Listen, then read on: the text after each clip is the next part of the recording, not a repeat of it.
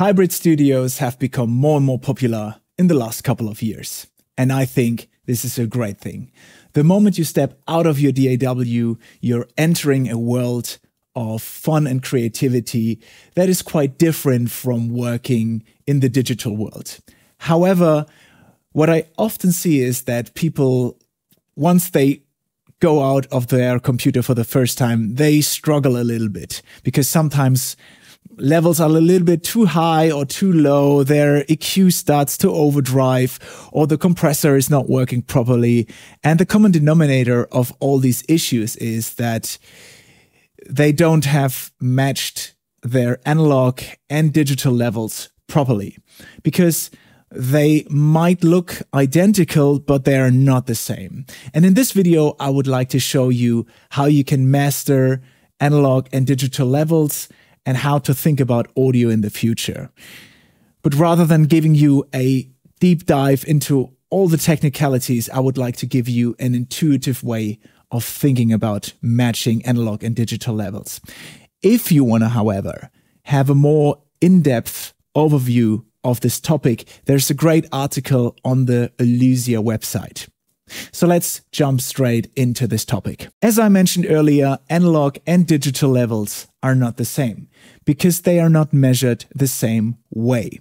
Analog levels are usually expressed in dBu values, which is an RMS level that measures positive and negative voltages continuously. That's why you see values above 0 dBu, because 0 dBu is just 0.775 volts.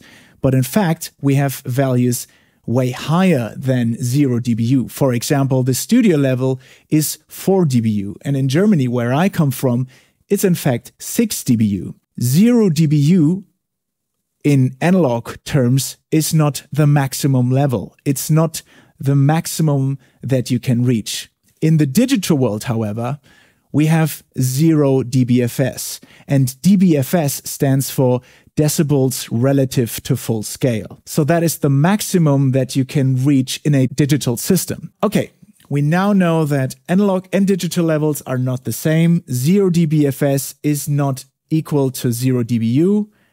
What is the missing puzzle? The missing puzzle is, in fact, your sound card. Understanding your sound card is now key, because your sound card is the translator or the diplomat between the both worlds, because it will translate the digital information from your DAW into an analog signal and the analog signal from your hardware back into the computer. So it takes the analog information and converts that into a digital code that your DAW understands. So in fact, the sound card is now the translator of these two worlds. And how does the sound card do that? Well, there is something called a reference level. And the reference level is telling your sound card what is the maximum output that I can send or the maximum input that I can receive, and that is equal to 0 dBFS. Let me show you what I mean with my sound card, which is in fact the ADI2 Pro SE. So here in front of me, I have the ADI2 remote, which is this control software of my ADI2 Pro 4 SE. And I'm just using it because I can show you here better what I mean. My ADI2 Pro has a set of different reference levels. So I'm in a very luxurious position. And if I click on here, then you see that I have a list of different reference levels available. I always choose 24 dBu. And that means that if I'm reaching 0 dBFS in my plugin or in my DAW, I'm sending out 24 dBu, which is in fact 20 dB higher than studio level. That's why I'm not doing it. Actually, the conversion quality of the ADI2 is so good that I can actually just trim the values in my DAW. So I only create a safe headroom in my DAW and I don't need to switch around reference levels. That's what a reference level is giving you. So you need to find out what the reference level of your sound card is. And for that, you actually have to read the manual. I know, crazy and absolutely cruel from me, but you only need to do that once, unless you buy a new sound card. But the moment you know what your sound card is capable of, you can always set everything accordingly in your chain. One of the prime examples where level matching is absolutely crucial is when it comes to analog filters. I have the xfilter here in front of me, and if you think about it, an EQ is a complex array of filters that allows you to cut or boost certain frequencies across the frequency spectrum. And this is not as trivial as it might sound, because the musician that you're recording or the instrument that you are recording will change its velocity and its loudness and intensity across the track. So for example, think about a bass player. He maybe plays the notes little bit more aggressive in the bridge than in the chorus, or the other way around, or he changes a little bit his playing style depending on the groove. And you have to factor in all of that because you need headroom. The xfilter, for example, has a phenomenal headroom of 21 dBu. Absolutely phenomenal. But it can also boost and cut 13 dB per frequency. That is phenomenal. But it also means that you need a safe headroom in order to work with it. Because, okay, if I have my bass player and I increase the treble by 13 dB, well, maybe then there won't be that much change. But if I do the same for the low end, then maybe I have a poking note that comes through and that will in fact distort the output of my xfilter. And that is not because the xfilter is bad in design, it is because it's physics. And we need to think about this. So especially when it comes to an equalizer, I would always go for the safe route and give me as much headroom as possible in order to work with each band, if I know I want to work that way. If I, for example, only cut, then I can in fact go in higher, because by cutting the frequency, I will in fact lose volume. So all of these things need to be considered. Let me show you now how I would approach my matching process with my outboard chain. All right, so I'm gonna do this in Logic because it's really nice to highlight all those matching features here, but you can do that with any DAW. Logic has a really nice effect called the I/O utility tool, and that essentially allows you to create analog chains within your Logic session. So I have the xfilter here connected, and I know that the reference level of my sound card is 24 dBu and the maximum input level of my xfilter is 21 dBu. So it's safe to say that we need at least minus 3 dB, right?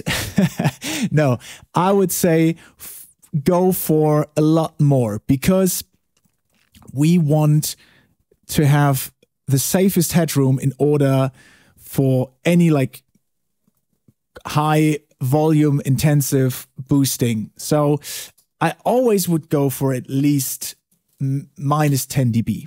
Once I would reach the 0 dBFS and I would go into the I/O utility and I trim that by 10 dB, I would in fact send out 14 dBu. So I still have 7 dB of headroom in the xfilter. I know it's a lot of math, but it's actually kind of easy to understand once you've done it. There's another utility that I always use for that, and that is the so-called test oscillator in Logic. It gives you a continuous sine at a certain frequency that I send out at 0 dBFS in order to see when I actually start to clip in my chain. Really, really cool. I don't want to show you the audio now because it's very unpleasant, but test that out. A sine is actually a great signal for testing because it stays continuously at the same pitch and at the same level. And then you can sweep through your hardware and find out what the best level is. And I always say that to you guys. Listen to what is happening instead of just looking at values. If something is clipping, it's clipping. It doesn't matter what your manual is saying. Find out what the issue is and then work from there. Now that we've got the basics out of the way, I want to show you how I approach my analog chain calibration. I have the test tone oscillator, as I mentioned before, and I have the I/O tool. Next to that, I have DigiCheck NG. DigiCheck NG is the measurement software of RME, and you can use that with every RME interface. In this case, I'm using it with the ADI24 Pro SE, and the great benefit of DigiCheck is that I'm actually working on the hardware level, so I'm getting the straight and direct signal from the converter, and that is absolutely splendid for what I want to do. So I'm having the oscilloscope right over here, and next to that I have the test oscillator. And once I activate the test tone generator, you can see now that I get this beautiful sine wave on the oscilloscope, and at the same time we have this beautiful tone that is now chirping. So the test tone oscillator creates a sine wave at 1K with an output volume of 0 dBFS, which, as I mentioned earlier, creates at the output stage of my converter a signal that is 24 dBu, because I set my reference level to 24 dBu. But because I've inserted the xfilter through the I/O tool, we can play around with the strength of the signal by using the output volume over here. I've decreased the output volume by 10 dB. So now if we do our math correctly, that means I'm starting at 24, deducting 10 dB, and that will give me now 14 dBu at the output of my converter. And the 14 dBu are now going into the xfilter, and we established earlier that the xfilter has a headroom of 21 dBu, so I still have plenty of headroom. But watch what happens once I start to increase the signal. So everything's good. We just get a bigger sine wave. So now what you can see is we are at -3 dBFS, which creates a signal strength of 21 dBu at my converter, at my output.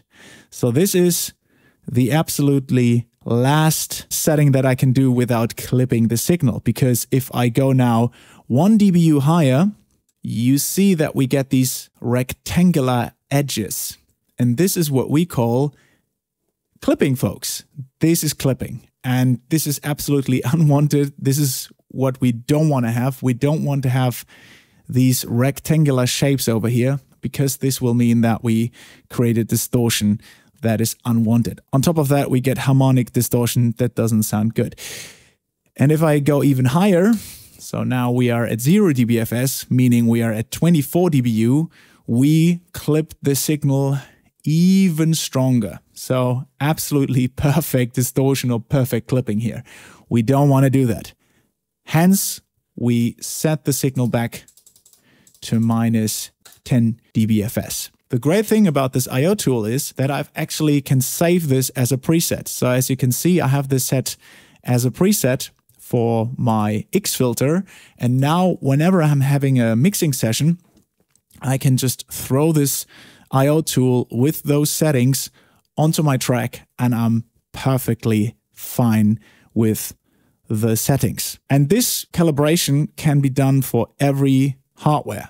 Sometimes you have a very precise tool like the Elysia xfilter or any other Elysia gear that is measured very precisely. But sometimes I have old tape machines or very old equalizers, and there are deviations, and the old gear is not having the perfect calibration done. So sometimes really useful to find out what the actual headroom of my hardware is. The last thing I want to show you is what will happen once we start to EQ with the xfilter. So let's say we take the xfilter, we set one band to 1 kilohertz, and we actually start to increase and decrease the signal.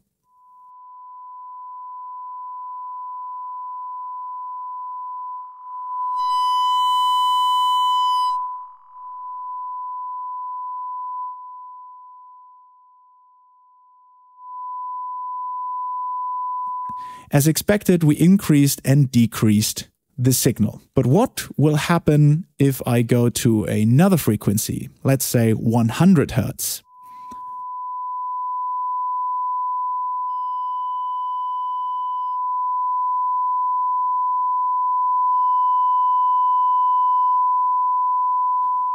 You can see that we don't get these strong signal changes because the energy lies around 1 kilohertz. Remember, just because you've selected a frequency doesn't mean that there is all the energy. So you maybe put in 10 dB, but actually because there's not much energy in that frequency area, it's actually just increasing the signal by 2 or 3 dB and you don't play around with your headroom too much. On the other side, if there is a lot of energy in the frequency range that you've selected, you maybe start to clip earlier. All right, I hope this video was helpful. If you have any questions about matching analog and digital levels, or you would like to know more about Elysia products, please write them down in the comment section below, and I see you in the next video.